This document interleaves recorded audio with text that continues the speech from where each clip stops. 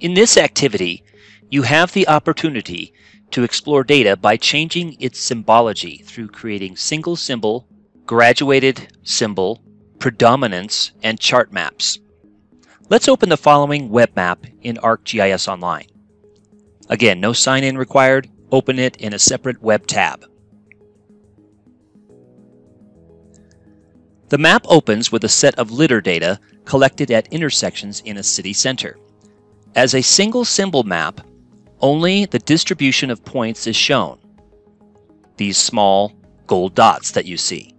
Let's change the base map to OpenStreetMap so we can see the detail of the city center a bit better.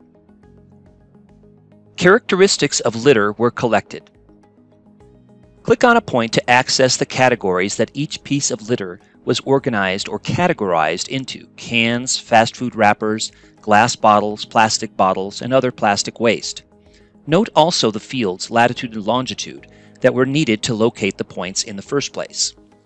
Let's go ahead and open the table so you can see more detail. This is the I part of GIS, the information behind the map. Next, use layers to the left of the map to access the Community Lidar Survey. The table, again, shows 15 records. Each record corresponds to a location in the city where lidar was collected. Click on the Fast Food Wrappers field, sort descending, and select that row containing 29 fast food wrappers. Note its location highlighted on the map. You can do the same with the other fields, but examining the data table will only result in a limited understanding of the spatial patterns. Thus, you will map the data to augment your understanding. To the left of the map, open the Layers pane. Select the Community Lidar Survey layer. Go to Properties.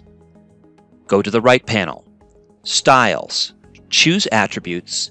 Use the plus field button. Choose Fast Food Wrappers and add that.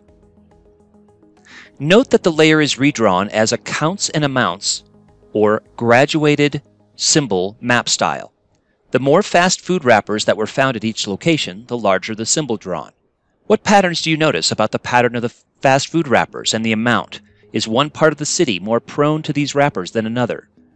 Note the baseball stadium to the southeast of the study area. Does that have any impact? If so, why?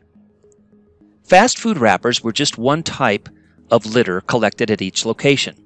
Next, you will map all of the kinds of lidar to see what kinds of patterns there might be. Go to Styles, choose Attributes, click plus field and choose all of the attributes: cans, glass bottles, other plastic waste, paper waste, and plastic bottles. Add all of those. Now, as you notice, the map redraws using the predominant category style. The color of each point corresponds to the type of lidar that was most frequently found at each location. That is, what type is predominant. The darkness of each color, or saturation, indicates how predominant each style is. The size of each point is rather small here, isn't it? So feel free to change all of the symbols to a larger size or larger circle using Style Options, clicking on the pencil to the right of the color ramp and adjust the size. That looks better. What type of lidar is predominant closest to Petco Park Stadium on the southeast side of the study area? How predominant is that lidar type compared to the site due north of it? Next, change the map to show each field collection site as a pie chart. Go to Styles, Charts and Size, Style Options, choose Pie Charts. Go to Symbol Style, Outline Color, Edit. Choose a shade of black or type 000000 in the hex number box. Close the Select Color window. For outline transparency, drag the slider down to about 40%, and for outline width, drag the slider up to 2 pixel size. Close the Symbol Style window. You now see the type of lidar at each location, as well as the total amount collected at each location. What knowledge do you gain about the type and amount of lidar with these pie charts? Next, change the pie charts to donut charts or rings. Using Style Options, scrolling down to the Shape slider, dragging this shape slider about 3/4 of the way to the donut shape. Done. Each symbol now shows the types of litter collected as a donut chart. Next, use Effects, drop Shadow, and close the Effects pane. Now each donut or ring symbol has a dark highlight around it to make it stand out on the map. See an example here. The ring or donut charts provide a great deal of information about each litter point, and also allows you to compare patterns, amounts, and the types of litter predominant between the points. Sometimes simplifying the information can aid in focusing on specific characteristics in the data. Experiment with the grouping tool in the chart's style options. Using this tool, values below the grouping percentage are aggregated into the Other category to simplify each chart. Setting it to 25%, for example, highlights the issue of the fast food wrappers in many of the sampled points, shown here. You have made several types of maps in this activity. You have explored the intersections between mapping and mathematics. What type of map gives you the most insight?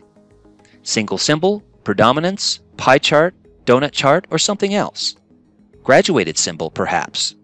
Which type of litter is most problematic in different parts of downtown San Diego? What action might such insight inspire? A community litter awareness campaign, strategically placed recycle bins, or something else? How could such action be taken? Who would be the stakeholders? And how can these maps and analyses help them visualize where to focus their efforts? Remember that you've mapped litter data. This could be any kind of data: water quality, weather, tree species, and more. Being critical of the data is a theme running throughout this book. Ask questions with this and any other type of data collected in the field. What time of day, day of the week, and time of year was the data collected? Was it collected by one person or a team? How was it collected? What tools were used? How much time at each point was spent collecting data? Was the data collected in the street, the gutter, on the sidewalk, or somewhere else? What was the aerial extent of the litter zone at each location? Was it 1 meter, 1 foot, 2 meters, 2 feet, etc.?